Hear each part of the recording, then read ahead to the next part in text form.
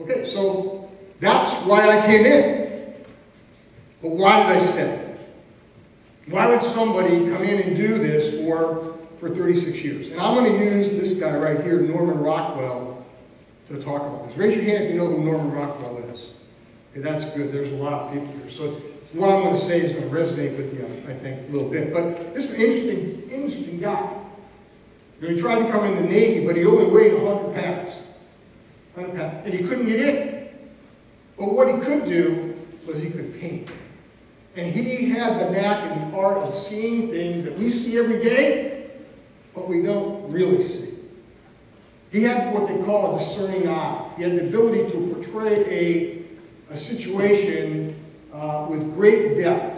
And since I'm from Connecticut, I became acquainted with his works kind of early on in my life. But he did some things during the World War II period that really crystallized for me the whole notion of service. And there are things that I wish now today that I could have shared with Coach Paterno. So I want to talk about some of his great works, but I want to show a couple of them right now and talk about what this great skill set that he had was. And this is kind of the first one. Take a look at that. Let's give you the title of it is A Marine Coming Home. Okay, so tell me, as you look at that picture, what do you see in that picture? What are the important aspects of that?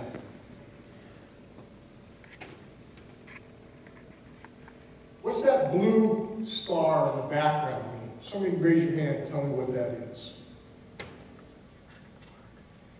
What that blue star in the background is, and you see this on the back of cars all the time, you wonder, what is that blue star in the back of that car? That means that family has a Marine or has a service member serving in the service, but serving overseas in a combat situation. You see, 2 stars means they got more than one. What if that was a gold star? What would it mean? And you see those. Gold star means that they lost a loved one overseas on the back of the car. You see them in the windows, in homes.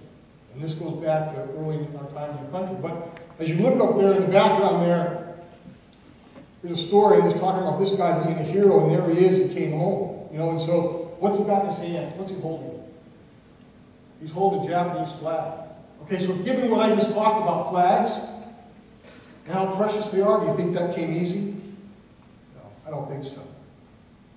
I don't think so. I think there was probably a major clash there that went on. And if you look at what he's wearing on his chest, he's wearing a couple of things. He's wearing a couple of ribbons that you can't really see him too clearly, but he's sitting there probably with his brother and maybe his dad and the local postman. We're trying to understand what this is kind of all about. And he's got that flag, which didn't come easy. But he's got two things there. He's got Purple Heart, which meant he got wounded, and he's got a Silver Star there, which is a different looking kind of a ribbon for valor in combat. So he's been awarded that, and been awarded that by the President of the United States. So what's that Silver Star all about? Okay, so that's World War II. Here's a kind of contemporary view. There's the award itself, the Silver Star on the left, and there's a guy by the name of Jim Capers, who's a good friend of mine, really close friend. And Jimmy Capers is Black Man, and he was the first battalion commander in the Marine Corps as a black officer. And he was enlisted in Marine in Vietnam. And he got a battlefield promotion to lieutenant, and he was awarded this award, and here's the reason why. The 13-man reconnaissance team was inserted in enemy territory, and he was operating in an area of over 5,000 North Vietnamese and was ambushed. And they were looking at a compound trying to figure out who was in it, and he had 13 Marines and everyone got wounded. And so some really, really brave helicopter pilots, and I know we got some helicopter pilots here today with us, flew in there and picked these guys up, one at a time. They couldn't land because they're in the jungle, so they hovered above the jungle and they lifted them up with a winch, one at a time, wounded up in that helicopter. And there were other Marine airplanes around them that were keeping the enemy kind of at bay. And Jimmy Capers came in last. And Jimmy Capers was wounded 19 times when he went up in the helicopter. And I want to tell you, in terms of courage and commitment to the country, here's the guy who came from Alabama, didn't have much, Didn't have anything at all. Absolutely loves his country. Would give anything to both his Marines and to that country today. And just a great American. But it's just an example of what kinds of actions occur for a guy to win an award like that. And in the Rockwell period, I used it to provide the context for what that is. I talked about Jimmy Capers being a black man. And you look at this picture, it requires a little bit of explanation. And it's important. That black man standing in the middle there is a black Marine. His name is Gunner Sergeant Silver. And he's in charge of that whole thing, and that's also in Vietnam. And he's severely injured, and they're trying to pull him out to go back to the hospital, but he won't go. He won't go because one of his Marines is hurt, and he's trying to take care of her. So my point to you in this is that in this world in which I came to inside the Marine Corps, there is no color. There is no color. There's no color in the back. It's all about what we're trying to do, and it's all in the interest of our purpose. Okay, another picture. This one may be familiar to you. I think maybe something happened in school here recently, but her name is Rosie. So she is Rosie the River. This is a cool picture done by Rockwell.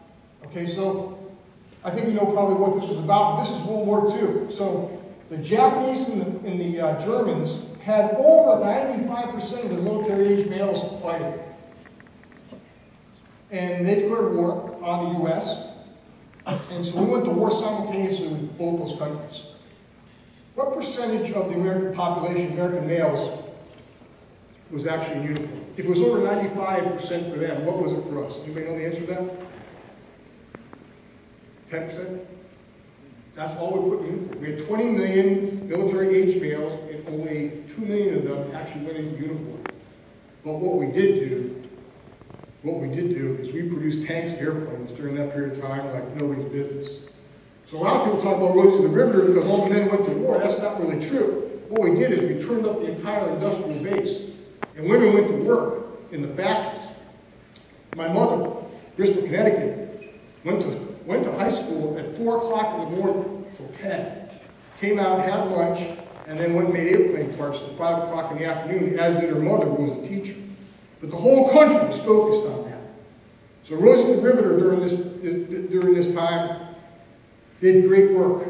And women came in, women participated, had a great role in helping us to win that war. And I think Rockwell portrays that well.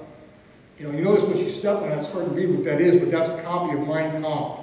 What is Mein Kampf? That's Hitler's diary. You know, so she's standing on it, you know. She's helping to win this war with the backdrop of, again, behind her. Okay, so there's a couple of pictures. And we'll get to the main ones now. Rockwell's 4 prints on freedom. Where did they come from? This is Franklin Delano Roosevelt. He is in his 3rd term. This is 8 months before Pearl Harbor. And he's addressing a joint session of the Congress. Kind of interesting, you know, it's kind of the same way today, you know. There are the guys in the robes, the chief justices right there in the front, and over on the side here are, you know, there wasn't a Secretary of Defense back then, there was a Secretary of War, we were organized differently in the Defense Department, but they're all sitting over there, and there's the President. The other interesting piece, if you could open this picture up, is there's no TV cameras in there. I mean, everything during this time is being done by radio or by print media. So print media, the ability to write and the ability to speak is all the American public has to understand. So 8 months before, the President knows, he knows that we're about to go to war. It's coming. It is coming. So this speech he gives is about the 4 freedoms. And why does he do that? He does it because our strategy as a country has been isolationism up until 1940. Why isolationism? Where did that come from? Someone tell me. What happened? Why were we isolationists? Why were we not engaging within the world? We didn't like how World War I ended. We didn't like the fact that World War I even occurred or that we participated in it. So there was a notion inside the U.S. is that if we didn't engage outside the country, if we didn't go outside the country, then we wouldn't have to deal with the problems of wars, but they came to us. So FDR knew that things were going to change, so he talked about the 4 freedoms. Because he knew that those 4 freedoms were going to be the basis for a nation that was going to go to war. It was going to provide the purpose behind what we were going to do and who we were going to be.